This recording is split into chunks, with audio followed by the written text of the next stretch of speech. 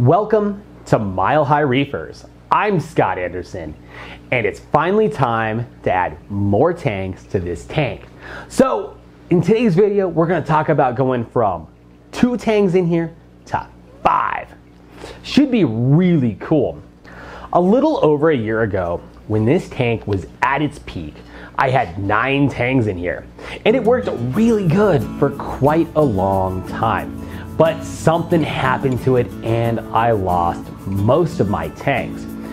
I think it was internal parasites. A couple of them got that kind of pinched in belly thing. A couple died and they looked perfectly fine. The day before they were fine.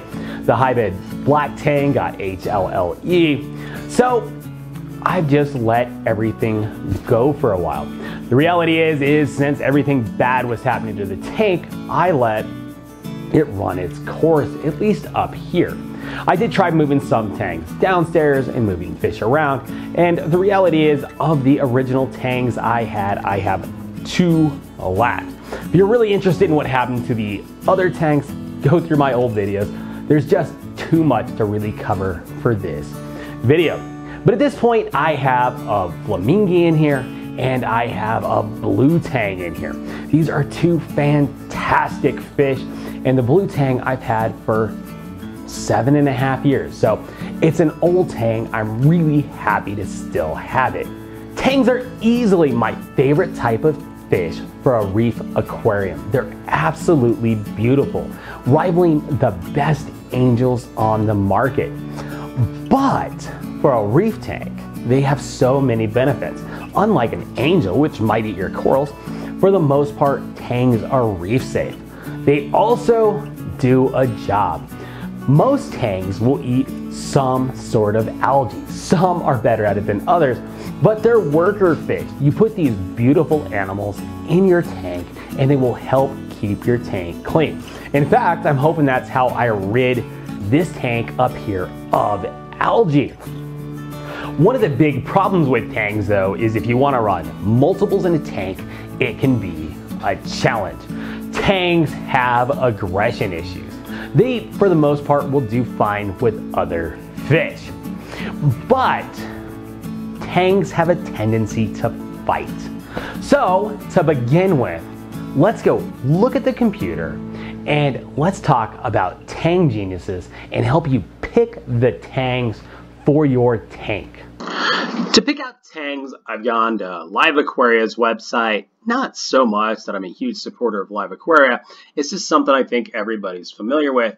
So what we're looking at are a list of a bunch of different tangs. And in fact, let's bring them all up. And the main thing we're looking at are the different species of tangs. But what really matters in tang selection is the genus. So that's the family that the fish is from. So this yellow tang has the common name of yellow tang.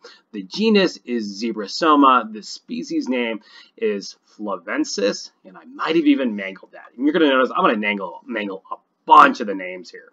But Zebrasoma is a really cool fish. These will be your yellow tangs, gem tangs, purple tangs, the sailfins, the desertinis. These are great fish. But if you try to mix a yellow tang and a gem tang, there's a high likelihood that they're going to fight. They look super similar and they're the same genus. So if you want to mix tangs, an easy rule of thumb is to pick different genuses. So this yellow tang is Zebrasoma, and then the one I purchased is the Acantharius powdered brown. So powder brown, powder blue, you can see they're both Acantharius. So Acantharius is more likely to work well with a yellow tang than a yellow tang is to work with a gem tang.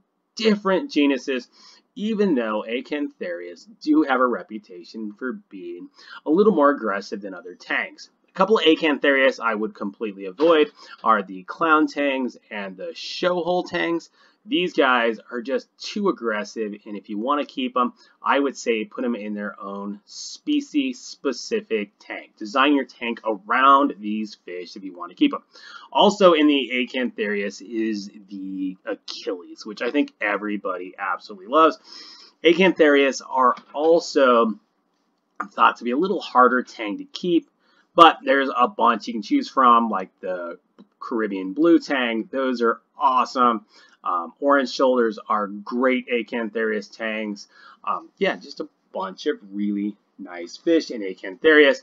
The next genus we're going to talk about are going to be the bristle-tooth tangs, and this, I'm not even pretend like I can say it, Centochanthus. Yeah. Anyways, that's a chevron tang. I've had a yellow eye coal tang in the past, same genus, right? That's what we're looking for, so we can mix genuses. For my tank, I have the Tumini. So bristle-tooth tank. Bristle-tooths are great algae cleaners, usually a little on the smaller side, and usually less aggressive. These tangs here are some of the ones I recommend the most. And you can get some super amazing ones, like the white-tailed bristle-tooth. Fantastic fish. So, next up, let's talk about Paracantharius. These are basically in the hobby going to be your blue tangs. Blue tangs are cool because they're a different genus and can be mixed with a lot of fish. You put two blue tangs together, you're likely to have aggression issues.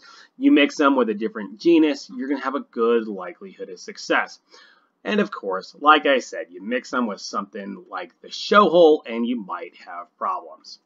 And then the final genus we're going to talk about is Naso.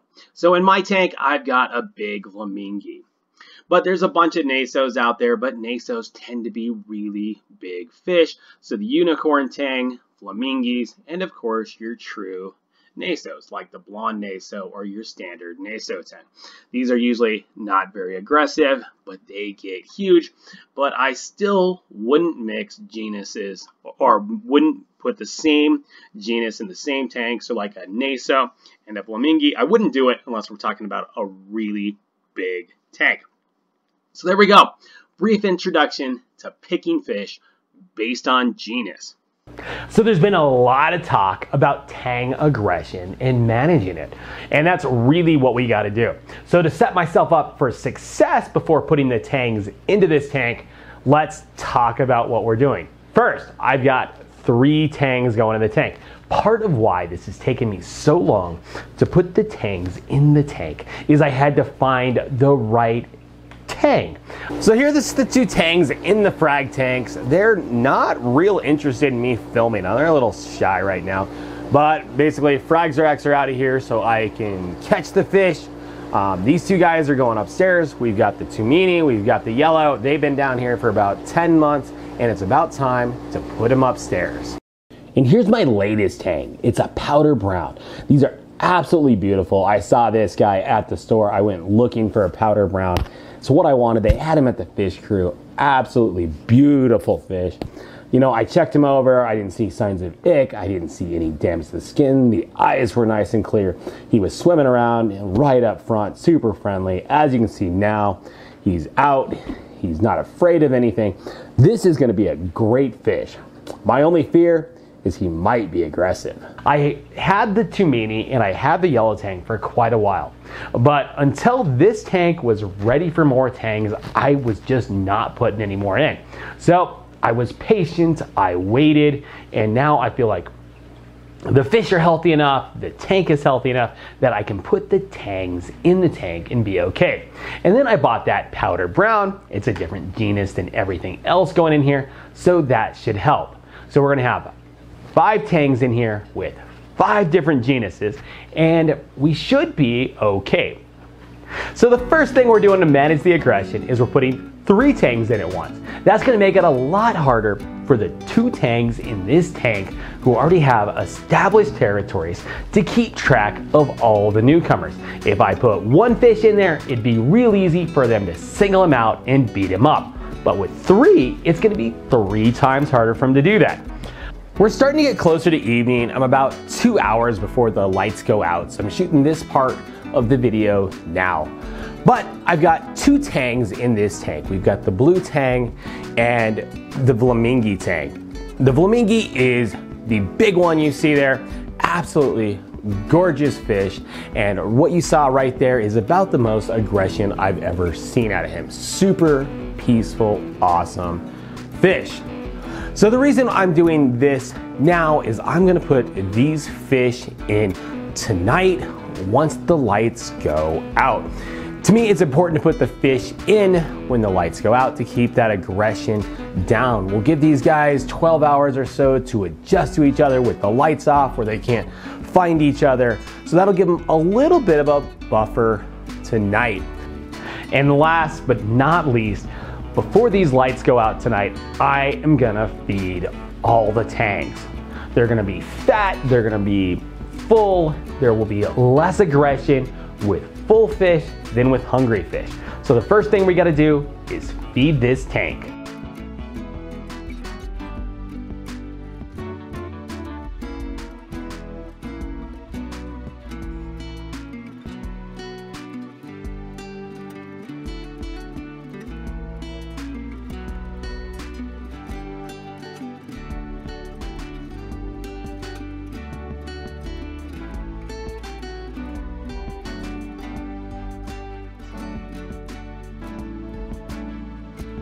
All right, lights are almost to the moonlight setting, so it's time to put those fish in. I'm doing it now strictly for video purposes. If I wasn't trying to film this, I'd probably wait until it was as dark as it was gonna get, but it's close enough. It's really not gonna be a problem.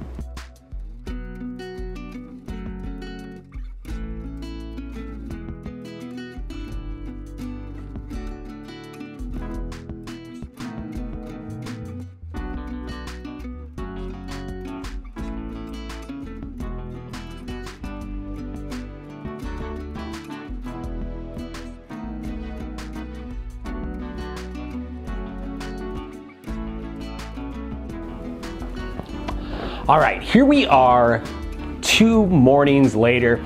Everybody's out, everybody's doing well. Tumini's been a little bit shy, but the aggression's been minimal. When I first put the tangs in the tank, the flamingi basically opened his big sail up on the back and went up to a couple fish and basically showed the tank who was boss.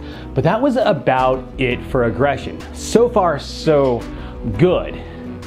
So fingers crossed this tank does well in the long term with these 5 tangs in here. I think I'm pretty set up for success. When the tanks get a little more used to the environment, I'll get you guys some more close-up shots. But for now, I think the tank's looking great. I love having multiple tangs in here again. We're up to 5. I'm really happy with the species I have. I've got a nice mix of genus. So far it's peaceful, it's calm, it's beautiful. It's exactly what I want, so I think I nailed it. What do you call a fish without an eye? A fish. Thanks for watching this episode of Mile High Reefers. Like, comment, subscribe, and I'll see you all in the next one.